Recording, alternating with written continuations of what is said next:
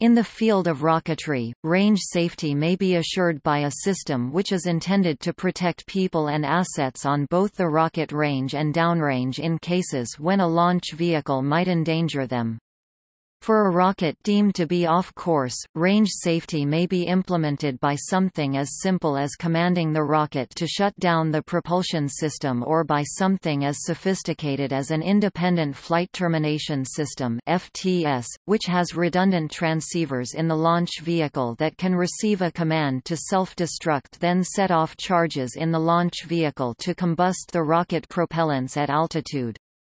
Not all national space programs use flight termination systems on launch vehicles. In the U.S. space program, range safety is usually the responsibility of a Range Safety Officer (RSO), affiliated with either the civilian space program led by NASA or the military space program led by the Department of Defense, through its subordinate unit, the Air Force Space Command. At NASA, the range safety goal is for the general public to be as safe during range operations as they are in their normal day-to-day activities. RSOs are also present in the hobby of model rocketry and then are usually responsible for ensuring a rocket is built correctly, using a safe engine, recovery device, and launched correctly.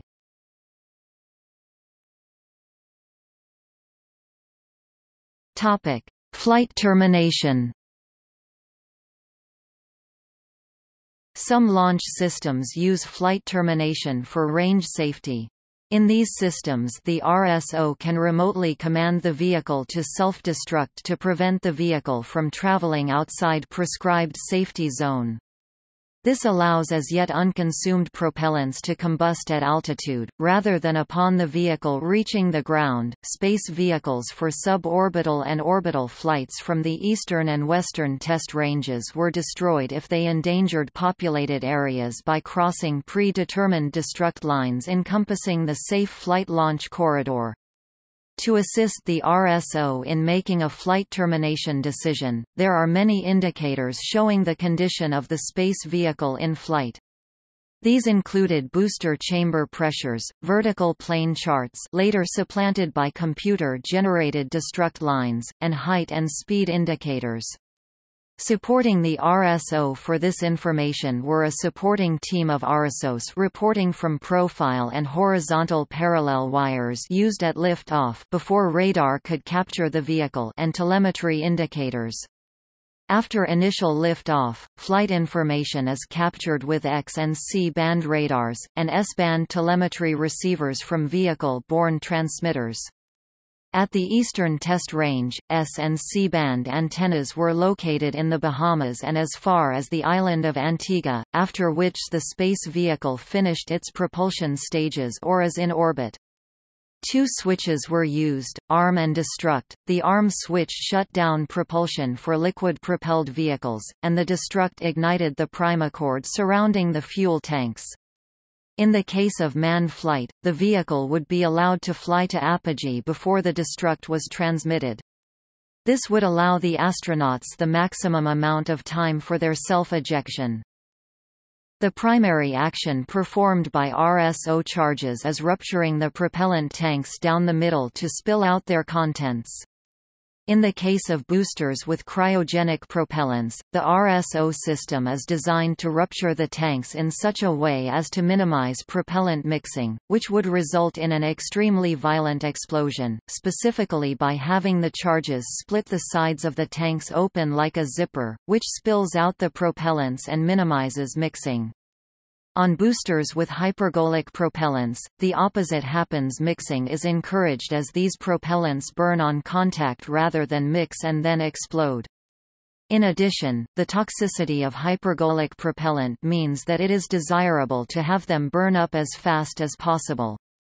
The RSO system used on these boosters works by rupturing the common tank bulkhead so the oxidizer and fuel immediately contact and burn. Just prior to activation of the destruct charges, the engines on the booster stage are also shut down. For example, on the 1960s Mercury, Gemini, Apollo launches, the RSO system was designed to not activate until 3 seconds after engine cutoff to give the launch escape system time to pull the capsule away. American rockets have often a range safety destruct system since the early launch attempts conducted from Cape Canaveral in 1950. As of 2016, a total of 32 U.S. orbital launch attempts have ended in an RSO destruct, the first being Vanguard TV-3BU in 1958 and the most recent being Cygnus CRS Orb-3 in 2014. Some launch vehicles, for example, the Titan family, have included an automatic destruct system to activate in the event that the solid rocket motors or upper stages separate prematurely. This is separate from the standard RSO system, which is activated by manual command.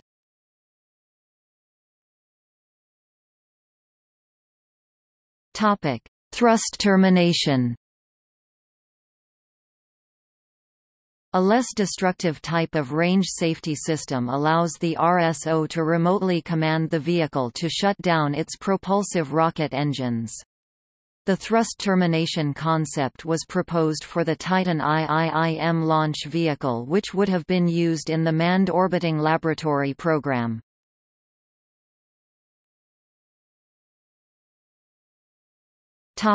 Soviet-Russian space program. Unlike the U.S. program, Russian rockets do not employ a true RSO destruct system. If a launch vehicle loses control, either ground controllers may issue a manual shutdown command or the onboard computer can perform it automatically. In this case, the rocket is simply allowed to impact the ground intact. Since Russia's launch sites are in remote areas far from significant populations, it has never been seen as necessary to include an RSO destruct system. During the Soviet era, expended rocket stages or debris from failed launches were thoroughly cleaned up, but since the collapse of the USSR, this practice has lapsed.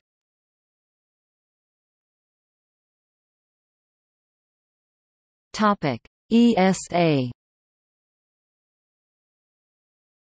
The ESA's primary launch site is in Kourou, French Guiana. ESA rockets employ a proper RSO system similar to the American one despite the relative remoteness of the launch center. Failures of ESA rockets have been uncommon, the most notable one being the failed maiden flight of the Ariane 5 in 1997, which was automatically destroyed after erroneous guidance commands caused it to disintegrate.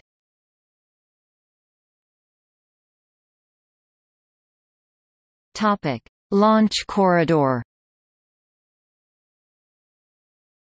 Rockets are usually launched into a space above the launch range called the launch corridor. If rocket engines fail while the rocket flies inside the corridor, the rocket falls in an uninhabited area. Engine failure outside the launch corridor may cause the rocket to fall on people or property. Therefore, if the rocket is about to exit the launch corridor, the RSO will terminate powered flight to ensure that no debris falls outside the launch corridor. This involves sending coded messages, typically sequences of audio tones, kept secret before launch, to special redundant UHF receivers in the various stages or components of the launch vehicle. On receipt of an ARM command, liquid-fueled rocket engines are shut down. A separate fire command detonates explosives, typically linear-shaped charges, to cut the propellant tanks open and disperse their contents. Solid fuel rockets cannot be shut down, but cutting them open terminates thrust even though the propellant will continue to burn. Reliability is a high priority in range safety systems, with extensive emphasis on redundancy and pre-launch testing. Range safety transmitters operate continuously at very high power levels to ensure a substantial link margin.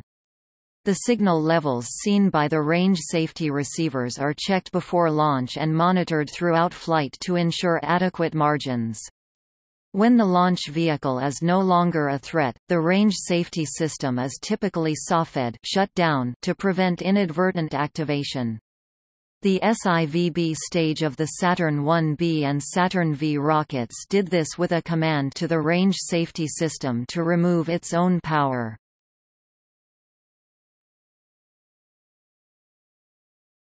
Topic: Applications.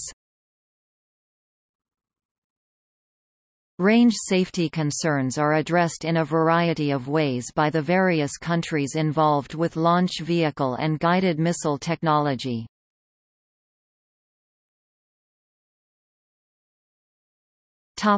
United States.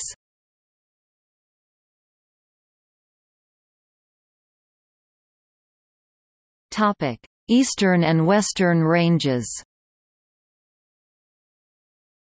For launches from the Eastern Range, which includes Kennedy Space Center and Cape Canaveral Air Force Station, the Mission Flight Control Officer (MFCO) is responsible for ensuring public safety from the vehicle during its flight up to orbital insertion, or, in the event that the launch is of a ballistic type, until all pieces have fallen safely to Earth. Despite a common misconception, the MFCO is not part of the Safety Office, but is instead part of the Operations Group of the Range Squadron of the 45th Space Wing of the Air Force, and is considered a direct representative of the wing commander. The MFCO is guided in making destruct decisions by as many as 3 different types of computer display graphics, generated by the Flight Analysis section of Range Safety. One of the primary displays for most vehicles is a vacuum impact point display in which drag, vehicle turns, wind, and explosion parameters are built into the corresponding graphics. Another includes a vertical plane display with the vehicle's trajectory projected onto 2 planes. For the Space Shuttle, the primary display a MFCO used as a continuous real-time footprint, a moving closed simple curve indicating where most of the debris would fall if the MFCO were to destroy the shuttle at that moment. This real-time footprint was developed in response to the Space Shuttle Challenger disaster in 1986 when stray solid rocket boosters unexpectedly broke off from the destroyed core vehicle and began traveling uprange, toward land. Range safety at the Western Range, Vandenberg Air Force Base in California, is controlled using a somewhat similar set of graphics and display system. However, the Western Range MFCOs fall under the safety team during launches, and they are the focal point for all safety-related activities during a launch.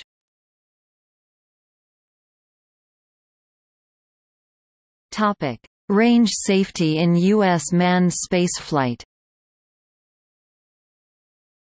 Even for U.S. manned space missions, the RSO has authority to order the remote destruction of the launch vehicle if it shows signs of being out of control during launch, and if it crosses pre-set abort limits designed to protect populated areas from harm.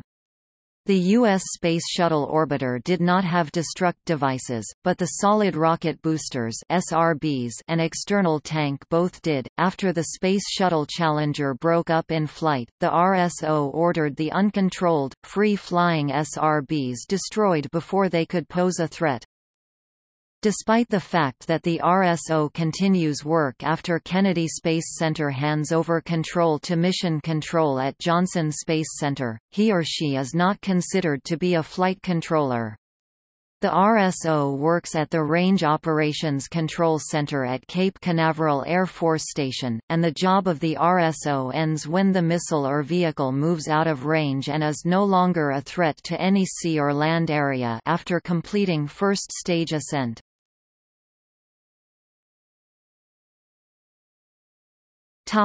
Autonomous flight termination.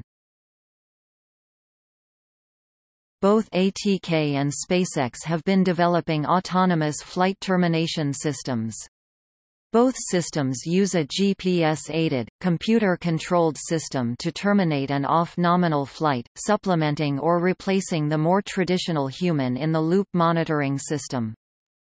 ATK's Autonomous Flight Safety System made its debut on November 19, 2013 at NASA's Wallops Flight Facility.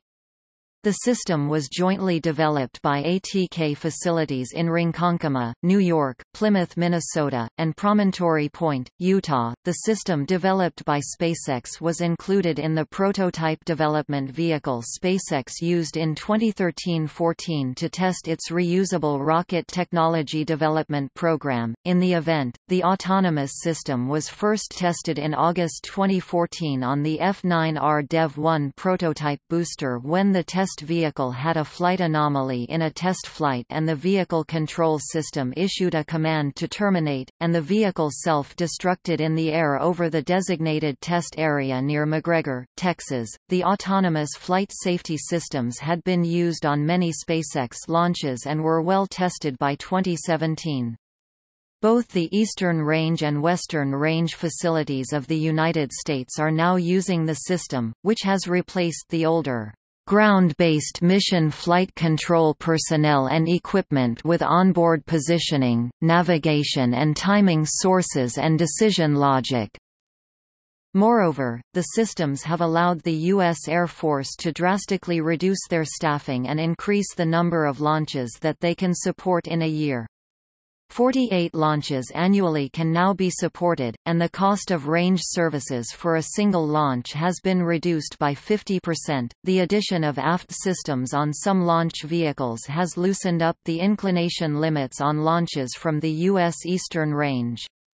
By early 2018, the U.S. Air Force had approved a trajectory that could allow polar launches to take place from Cape Canaveral. The Polar Corridor would involve turning south shortly after liftoff, passing just east of Miami, with a first-stage splashdown north of Cuba.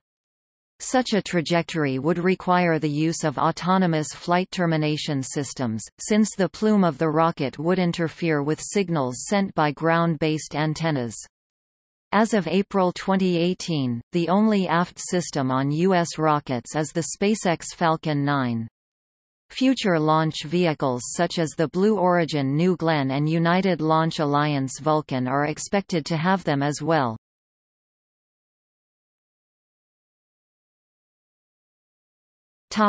See also: